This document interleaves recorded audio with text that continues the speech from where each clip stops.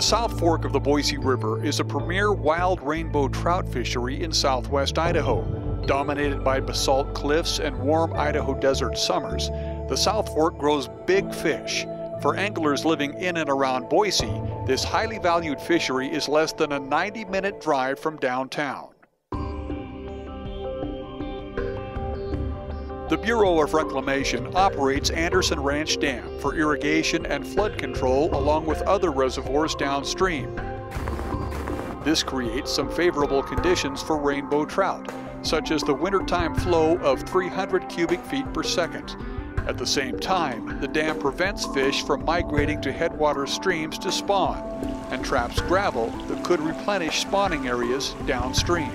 These competing conditions show up in monitoring by Idaho Fish and Game. Surveys show the wild rainbow trout population in the South Fork is declining. This trend has caught the attention of government agencies and anglers. Will the trout all die in polluted streams? It's something that you and I and the people of America have a responsibility to speak to. The survey in 2006 revealed a conflicting picture of the fishery. Low numbers of medium-sized fish from 10 to 16 inches are too few to be tomorrow's big fish. But the most recent electrofishing survey shows some of the largest rainbow trout ever recorded in this stretch of the river. It appears the South Fork Boise attracts larger rainbow trout from outside the immediate area. So what can we do to protect and improve the fishery? To answer this question, we need to gain a better understanding of trout populations, spawning activity, and habitat conditions. Projects launched in 2008 will help answer those questions. On July 12, 2008, agencies and volunteer anglers collected fish tissue samples for a genetic study. Volunteers contributed their angling skills or drift boat use in the name of science. A benign paper hole punch sample taken from fish tails will profile the local rainbow trout population and compare it to an existing library of genetic profiles for wild trout populations throughout the headwaters of the North, Middle, and South Fork of the Boise River.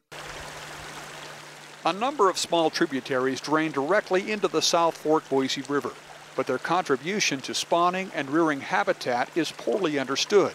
Potential tributary enhancement projects could be effective, but the first step is learning if the fish are using the tributaries and what water conditions and habitat are available in those tributaries. We know rainbow trout spawn in some areas of the mainstream South Fork Boise. A RED survey completed in 2008 will consider the impact of spawning areas that lack the smaller size spawning gravels commonly found in a natural flowing river.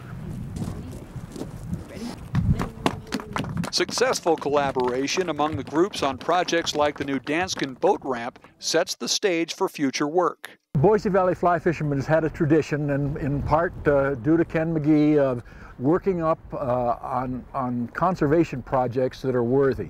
And we just can't think of one that's better than the South Fork of the Boise. Very high traffic.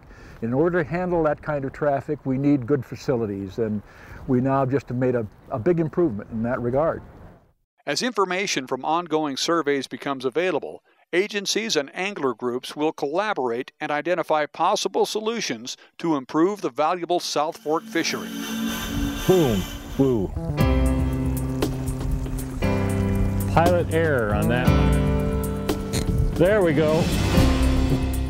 Anyone wishing to get more information about these projects or to be a volunteer may contact Mike Tolson at 208-899-8612 or check in at the website southforkboise.org.